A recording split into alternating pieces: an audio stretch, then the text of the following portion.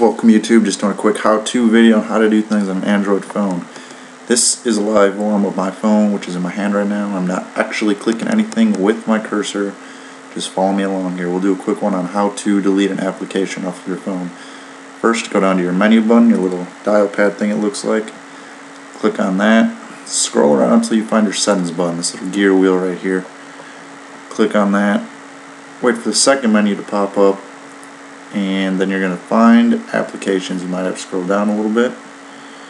And right there's your applications. Click on that. And then it'll pop up. You'll get this list of menus.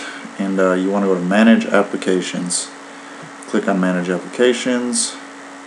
It'll show this. I'm going to go to All, just so I can show all my applications on my phone.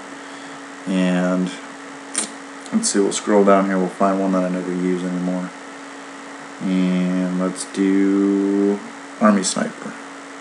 Probably the worst game I've ever played on my phone. Click on Army Sniper for this to load real quick. And then you click up here on Uninstall.